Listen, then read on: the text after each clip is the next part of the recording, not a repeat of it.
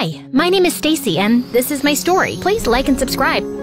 My mom was a beauty queen before she had me, and my dad is a prominent businessman. Our house was full of mom's pictures and shiny tiaras from her modeling days and magazines with her as the cover. One day, you're going to be crowned as the most beautiful girl in the world. Then you can have an amazing life like me. Mom was so obsessed with me being perfect that by the time I was 4, she would take me to spas and nail salons. One day when I was 9, Mom invited one of the best stylists to prepare me for a kid's beauty pageant, but I snuck out to play with my friends and came back with dirt all over me. Do you know how important this is? Learn to behave like a beauty queen. I'm so sorry, Mom. I'm never gonna play again. She's just a child. Let her have fun with her friends. You can always go to the next pageant. I felt like I had really disappointed Mom. I really wanted to make her happy by being the most beautiful girl in the world. So I took up modeling and avoided playing with my friends. It was tough, but I was winning a lot of pageants, which made Mom happy. When I turned 12, Mom took me to meet with some popular designers so I could start modeling for them. I woke up one morning and I couldn't stop scratching my skin. I told Mom I didn't want to meet with the designer since my skin was all red. Just put concealer on it. Makeup is like magic. See? Now no one will know. We were headed for breakfast when the weirdest thing happened. My skin suddenly developed huge red bumps. Maybe I'm reacting to the concealer? I haven't used that before. Makeup doesn't do that. How do you think I've managed to look flawless all these years? Mom and Dad took me to the doctor, and I discovered I'd developed an allergy to sunlight, which meant I was prone to getting rashes. Don't worry, I know exactly what to do. Mom went to the mall to buy tons of sunscreen and makeup. She even hired a private makeup artist who lived with us, so she could always cover up any blemishes. I was walking down the runway one day when another model tripped on her high heels and fell right next to me. I quickly helped her up. Thanks.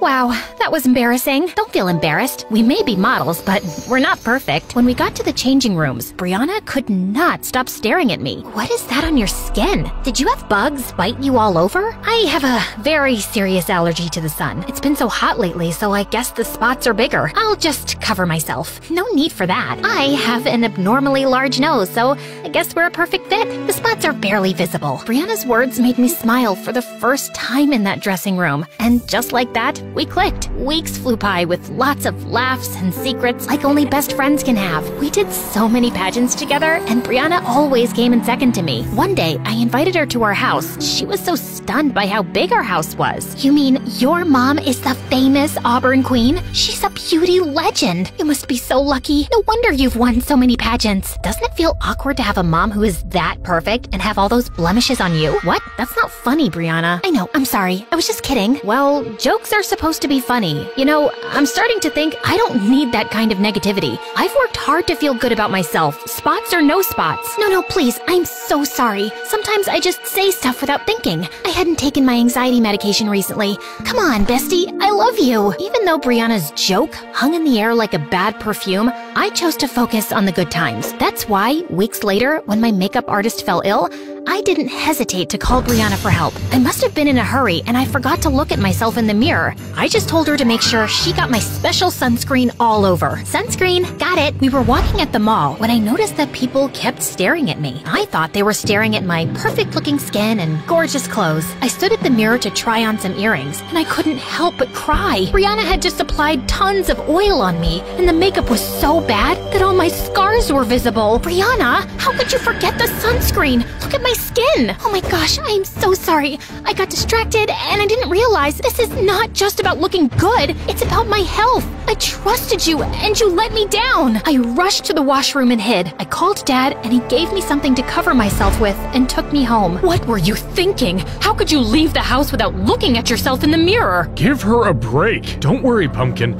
I am saving up to get the best doctor in the world to treat you. The treatment was so expensive and Dad became so frustrated because Mom wanted him to sell our house to pay for it. When I heard that they were gonna sell the house, I decided to quit doing pageants, but Mom wouldn't hear it. Instead, Mom decided to have me homeschooled, and she even built an indoor pool so I didn't get out in the sun. Please be careful. See how flawless you look when you don't get in the sun? I'm now proud to walk with you. I've installed mirrors all over the house now, just in case. One night, Brianna invited me to a party. She had just won a pageant, and she wanted me to go and celebrate with her. I am so sorry about what happened at the mall. I hope you can forgive me. There were so many things on your counter. I swear, Stacy, you're the most beautiful girl I know, and I look up to you. It's all good. I got better. See? I don't have so many spots now. Does that mean you'll be coming back to the pageants?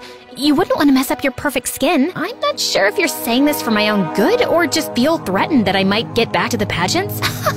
Don't be silly.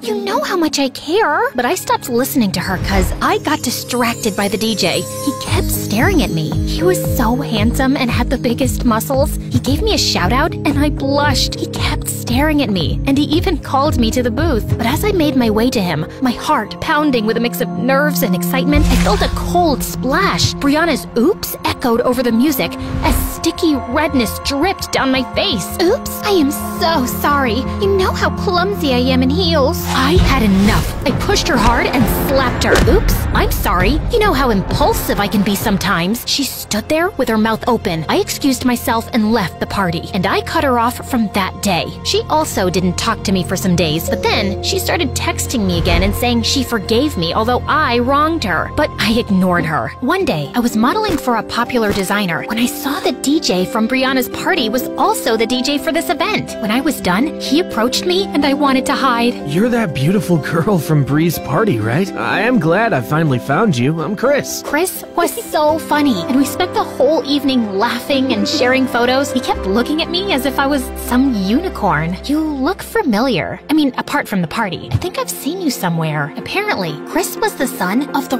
richest man in town, and he had started a small party hosting business for himself. He fell in love with me, and he would come to our house almost daily just to hang out. One day, we had dinner at my favorite restaurant, a place I often visited with Brianna. Everything was great until Brianna arrived unexpectedly. She blushed and quickly sat down near us. She sent me a text. I'd leave if I were you, unless you want me to tell your boyfriend about your condition. Feeling trapped and insecure, I replied, don't you want our friendship back? I'll be your friend again, but please don't mention anything to him. Brianna replied with, sounds good, bestie. I realized I needed space to breathe and think. Chris, I think I need to go home. Brianna and I started talking again, but I was distant and our friendship felt strained and joyless. I thought returning to national pageants might be a good distraction. It would keep me busy and might even bother Brianna enough to leave me alone. At the pageant a week later, she was visibly upset to see me. I acted cool and did well in the competition, becoming a favorite to win. But then, my dress for the final catwalk disappeared. Panicked, I started searching for it. I forgot to tell you. The fire alarm went off and the sprinkler suddenly came on, but I put your dress out in the sun to dry. No dryer here. Sorry. Let's see what Chris will think once you step outside in the sun and he sees the real you. I ran outside and grabbed the dress. My skin was suddenly filled with spots, so I decided to run away and not finish the pageant. Mom saw me and ran after me. Where do you think you're going? You get right back to that stage and show them how beautiful you are for me. I mean, show them you're beautiful. But my skin. Don't worry about that. We will have the makeup artist spray you all over with this new concealer.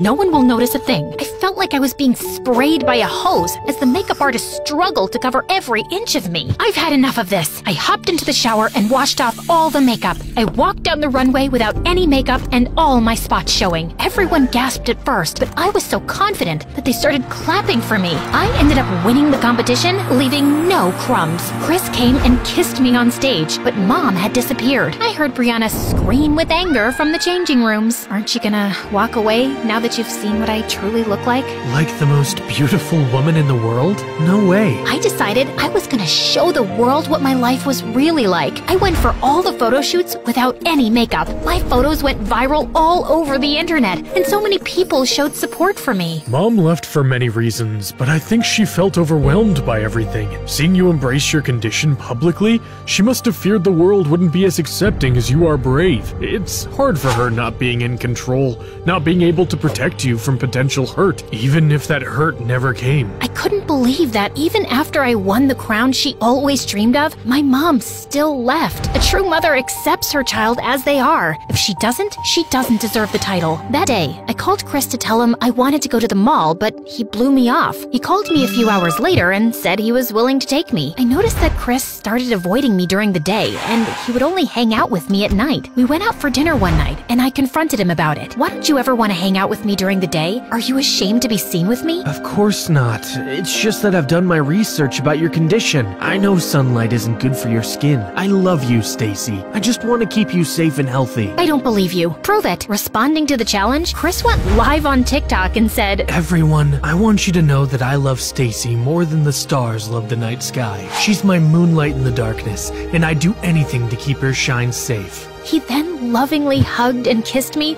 all in front of the live audience. Corny, but I love you. One day, Brianna called to apologize for her actions. She cried and said sorry for 10 minutes, but I ended the call abruptly. Dealing with regular people is hard enough for me, let alone someone as unpredictable and psycho as her. Chris became my best friend, and he introduced me to his family as his girlfriend. His family was incredibly warm and welcoming. Chris's dad shared how he had always wanted a daughter and was overjoyed to have me join their family. He even helped my dad expand his business globally. At university, I excelled, graduating top of my class. During the ceremony, I thought I saw my mom in the crowd. I tried to follow her, but she quickly got into her car and drove away. My dad later told me that he had invited her. Why would you do that? She left us. She wanted nothing to do with us. You achieved so much, and I wanted her to see that. But when she learned about our success, she got lawyers involved. She's filing for a divorce and wants half of everything I've earned since we separated. I felt a mix of sadness and resentment. My mom, who had once been a central figure in my life, now seemed like a stranger, driven more by greed than love.